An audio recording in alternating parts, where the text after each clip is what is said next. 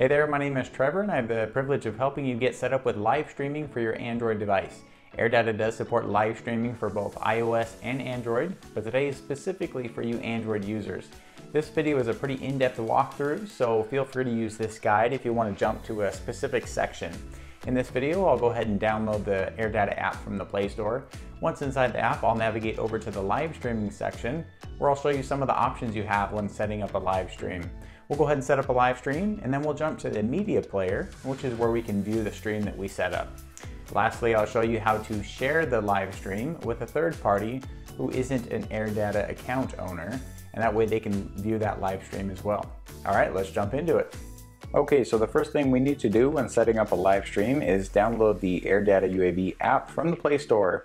You can download the app to DJI's Crystal Sky or the smart controller as well. There are plenty of tutorials out there showing you how to download third-party apps to those devices. For this video, I'll download the app to my tablet. I would recommend that you download the app to the phone or tablet that you're using to fly the drone with, as that's how you start a live stream. Let's go ahead and hit install here. And when we open the app for the first time, we're going to get a little prompt here that says, allow Airdata UAV to access this device's location. I'd strongly recommend that you hit allow, as when we start a live stream, Airdata uses the GPS from your phone or tablet and embeds it into the live stream. So when you send that link to a third party, they can see exactly where you're streaming from. Pretty cool. We'll hit allow. And we can also allow Airdata to access our photos, media files. If you aren't already logged into your Airdata account, you're going to need to do that. You can tap on those three lines on the top left-hand corner.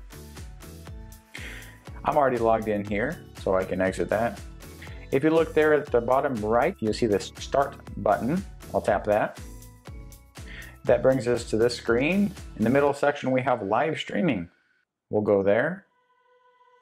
Very good. Now, Airdata wants to take pictures and record video. We'll allow that as well.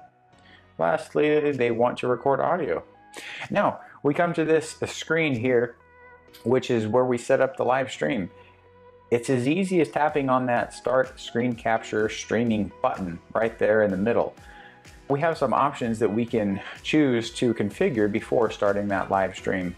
If you notice at the top of the screen there, it says live streaming and then RTMP URL. We're currently under live streaming, and basically, as we sit right here, if I were to hit Start Screen Capture Streaming, Airdata is going to screen capture everything that's on our phone or tablet screen, and it's going to live stream that to the media player.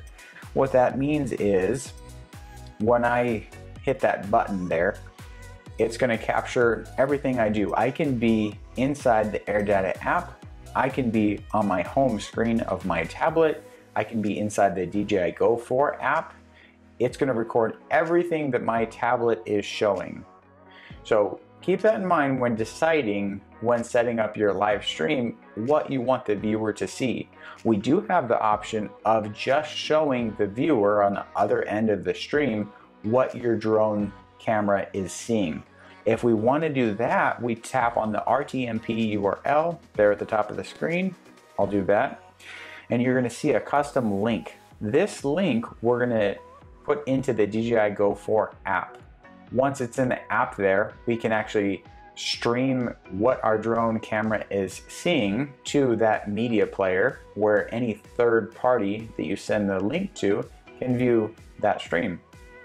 Pretty cool. So it basically depends on what you're using the live streaming for. If you want the user on the other end to see all of the flight telemetry that is displayed on the DJI Go app, then maybe choose the live streaming screen capture option. I want to talk about screen capture options we have here. If you note there, you have the option to change the resolution by tapping on that little drop down menu. You can choose whatever screen resolution you'd like. I'll leave it at 1920 by 1080. You can enable tablet microphone recording if you want the user on the other end of that live stream to be able to hear your audio, whether you want to talk into the phone or tablet, or you want the user to be able to hear the surrounding sounds. Also, I would recommend leaving it on auto bandwidth. Okay? At this point, I can go ahead and hit Start Screen Capture Streaming, and Airdata will let you know that they are going to record everything that's displayed on your device screen. I'll hit Start now. Now the live stream that we set up is currently being displayed on the media player. The media player can be accessed by going to two different locations. The first is in the main dashboard when you log into your Airdata account. If you see up here, I'm in the Home tab. Right here we have live streams. I can go ahead and click on that live stream, and that's going to open up the stream that we set up on that tablet just a moment ago. Another location that you can view your live streams from is over here under the Media tab. Under the Media tab you see live streaming. I'll go ahead and click on this, and here we are. We're now looking at the media player. I'll go ahead and walk you through some of the options we have. Starting at the top left here, it shows you the streaming pilot, which is me currently, and the streaming location. This is what I was talking about when we allowed Airdata to access our current location.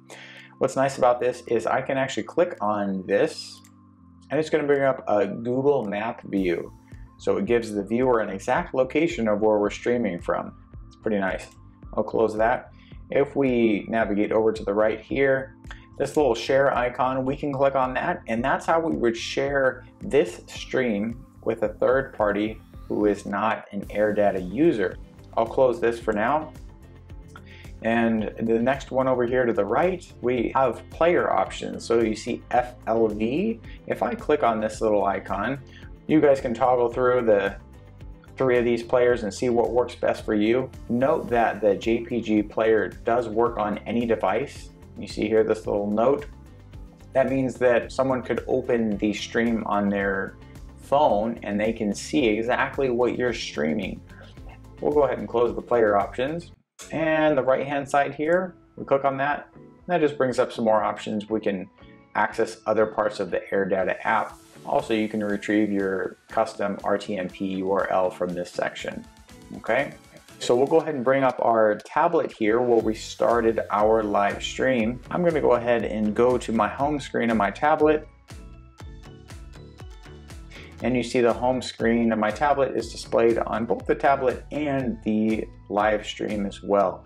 I can scroll through my tablet and look at that. So like I was saying, we are doing this screen capture mode. Everything that my tablet screen is displaying, the live stream is displaying. Let's jump into what that looks like in the DJI Go 4 app. Okay, here we are now inside the DJI Go 4 app, and as you can see, everything being shown on the tablet is also being shown on the desktop here on our live stream. Pretty cool, so you can see all of the flight telemetry. This may come in handy if the viewer on the other end of the stream has a working knowledge of DJI Go 4. They can make out what all of the telemetry means, all the numbers and symbols. If on the other hand you just want them to see the camera view of the drone, we would use the RTMP URL. I want to note here, this is how we would share this stream with a third party who does not have an Airdata account. If you see here at the top right, we have a little share icon. You tap on that and we would copy this link here.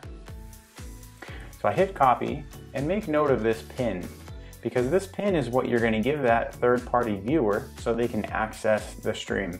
I'll go ahead and open up a browser I'm not logged into to show you what that looks like. Okay, so here I am in a new browser and it's asking for that pin. I'll go ahead and put it in now.